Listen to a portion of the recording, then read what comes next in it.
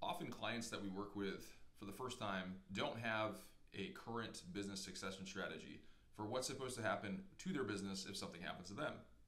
In the absence of a solid and comprehensive estate plan and business succession strategy, often in your absence, no one has legal authority to conduct the affairs of your business, to run payroll, to execute leases or contracts, or to transact on behalf of the business. And so what we're trying to maintain is the legal authority to conduct all of those affairs and operations in your absence.